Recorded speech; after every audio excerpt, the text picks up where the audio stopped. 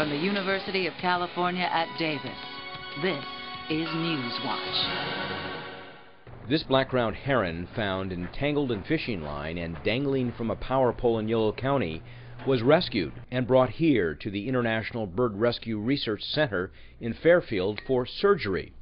The bird was unable to fly because his feathers were damaged. The right wing has been damaged, and you can see that the flight feathers are cut off about halfway down, and you can see how damaged the quills are. So a UC Davis wildlife doctor performed a surgery called imping, which takes the quill of transplanted feathers from a donor bird and glues them into the quill of the damaged bird's wings. If you look at the feather itself, there's a curve to it, and so if you don't get the position of where the feather goes into the quill on the bird side, it might be angled improperly, and if it's angled improperly, then it'll be more difficult for the bird to fly straight. With the new feathers in place, the bird is transported to a recovery room. Those implanted feathers will just molt as though the feathers had always been there and belonged to the bird to begin with. The surgery was so successful that wildlife veterinarians released the bird ahead of schedule. He's not going to be migrating or doing anything that involves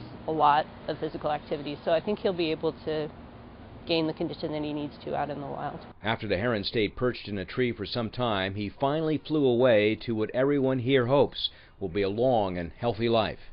Reporting from Fairfield, I'm Paul Fotenauer.